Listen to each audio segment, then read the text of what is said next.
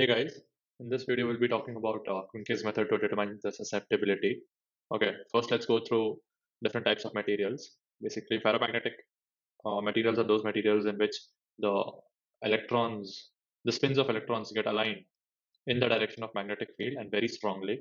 In diamagnetic, they get aligned in the opposite direction of uh, magnetic field.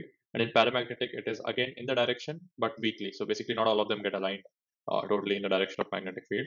Okay. So now let's go through the basics.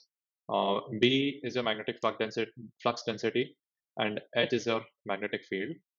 In vacuum, B is nothing but mu naught into H. Okay, and inside a material, let's say this is some material, and there are magnetic field lines that are penetrating through this material. Your B is nothing but mu naught into mu R into H. Okay, so this is your magnetic permeability. Or you can write B inside the material as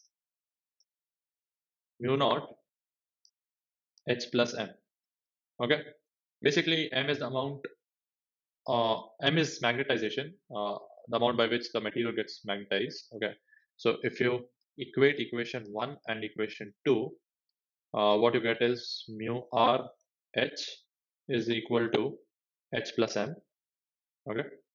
Now, basically, I divide the entire thing by H. So what I get is mu R is equal to 1 plus m by h.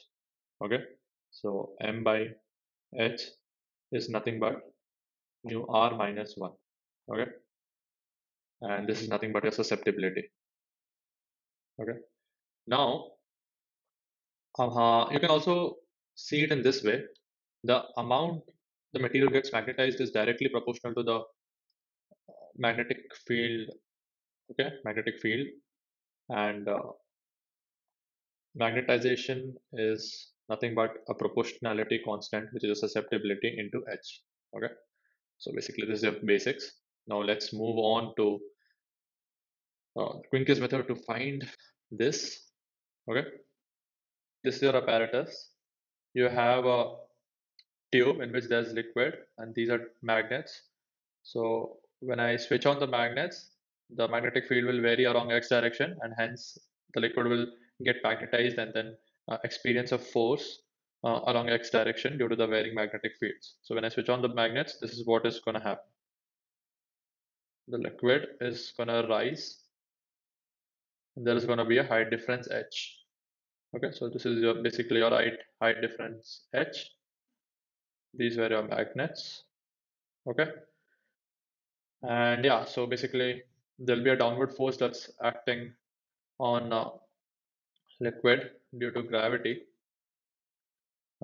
which will be nothing but a h into rho into g. Okay, there'll be a downward force here, and the magnitude will be equal to this, and there'll be an upward force due to varying magnetic fields. Now let's find out how much this will be. Okay, how much will this be? So just remember one small thing. Whenever there's a force that's being experienced due to field, due to field, then the force can be written as a negative gradient of potential energy associated with that field. Okay, so here let's ignore the negative sign for now. Okay, so here the magnetic potential energy is nothing but this, and force per unit volume on this liquid is nothing but this. Okay, now let's integrate it over volume.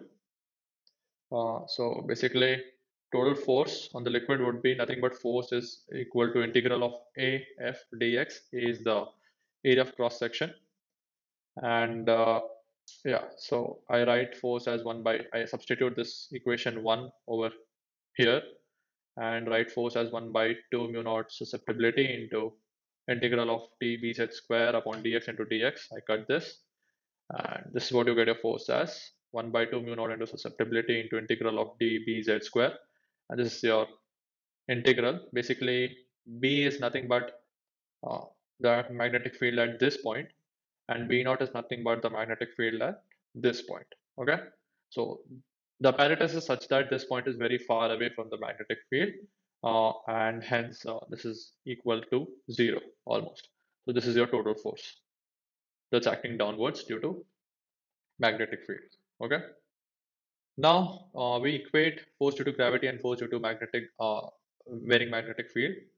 Okay, so we get this equation A, and then we bring everything but susceptibility to the right side, and this is what you get. Okay, so this is what you get.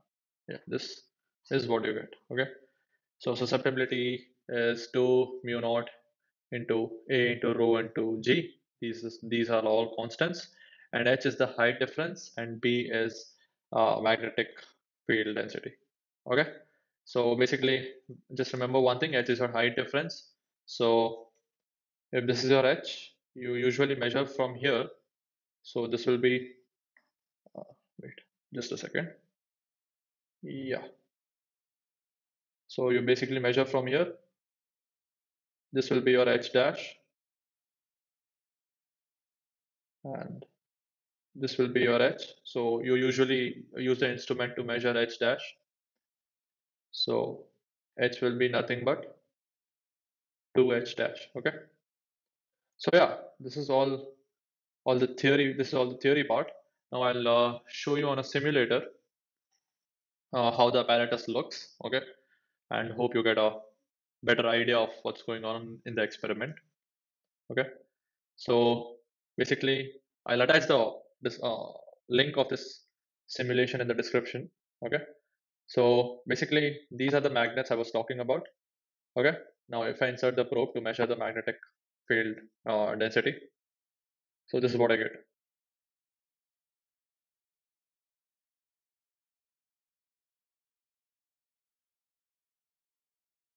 So this measures the magnetic field for me. Okay. So as I increase the current, I get higher magnetic field. With lower currents, I get lower magnetic field. Now let's look at Quincke setup. So yeah, this is a Quincke setup. Let me zoom it and explain it for you. Yeah, here you can see a tube. This is a tube. Okay. As you can see, this is very far away from the magnetic field. The other end is very far away from the magnets.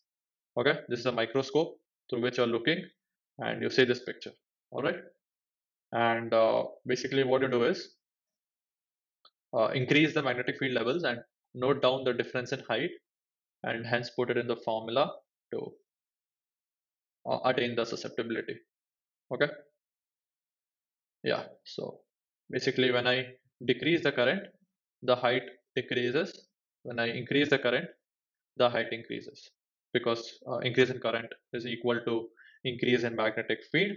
And since you're increasing magnetic field, and if we look at the formula, if we increase magnetic field, it should also increase because susceptibility should remain constant. So yeah, that's pretty much it.